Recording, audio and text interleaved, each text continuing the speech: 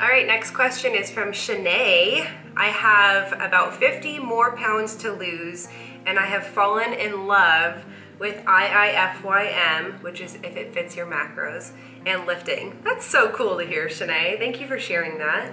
I want to be strong and muscular, but my husband insists that I am not doing enough cardio for my goals.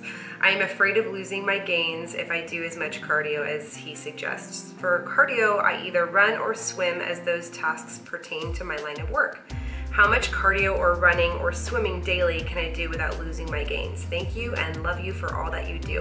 You're awesome, Shanae. Tell your husband to get out. No, I'm totally just kidding. But you can tell him to just trust you and just ask for his support in you finding a workout plan that really resonates with you and that really makes you happy and that you know is right, that you know is not overdoing it.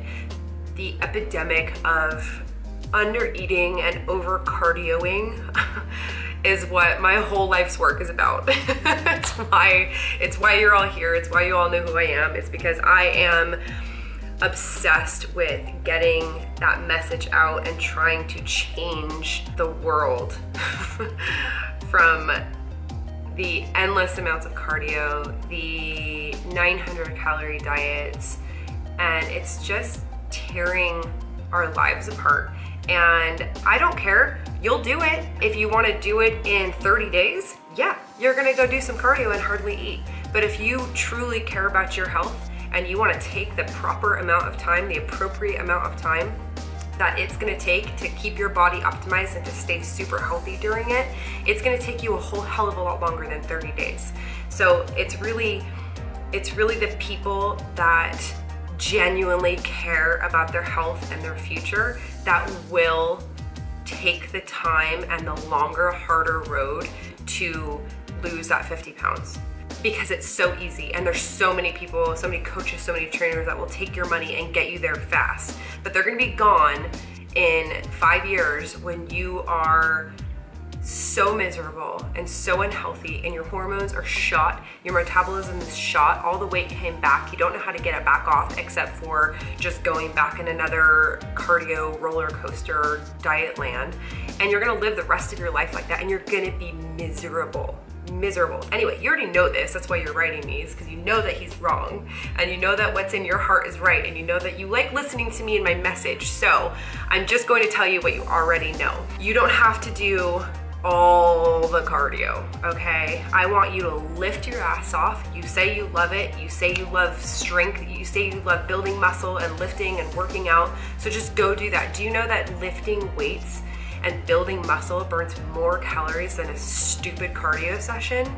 I wish people would get that through their head. Why do people think that cardio is like an immediate fat loss process? Like I get on the step mill and I go for 45 minutes and I get off and I'm less fat. It doesn't work like that. It doesn't work like that. I don't care if you do it fasted, fed, it's not an immediate thing that happens. You don't get less fat when you walk off of a treadmill. The approach should be exactly the same.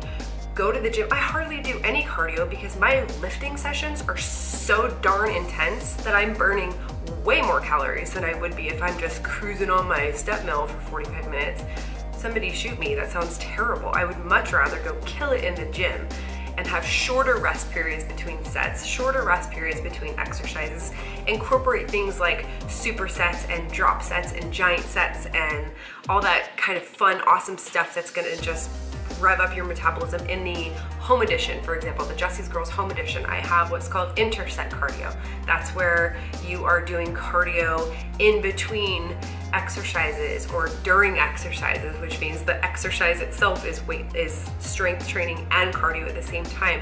Plyometrics, that's strength training and cardio at the same time.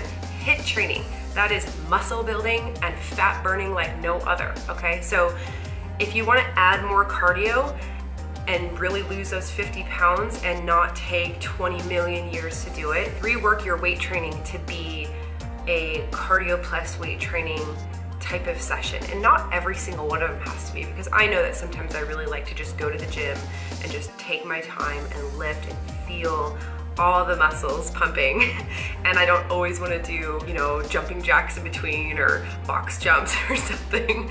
You do not need to be a cardio warrior in order to lose that 50 pounds. I'm all about balance, so I would love to see you lifting weights 4 to 5 times a week, doing HIIT training, like pushing a sled up and down the turf, for example, or battle ropes, or sprinting on an incline or up a hill, that kind of heart rate training, interval training, once or twice a week. And then, of course, there's nothing wrong with steady state cardio. Steady state cardio is just the monotonous walking on the treadmill for 45 minutes or so, once or twice a week, and it doesn't have to be in a gym. I do steady state cardio, but I've got Sammy in the stroller, and we walk up a giant hill and then go around the block a couple times and then walk back up the hill and come back down. And it takes 40 minutes and it's amazing. So it doesn't have to be that traditional weight lift a couple times a week and then do double days on the step mill. Blech. No.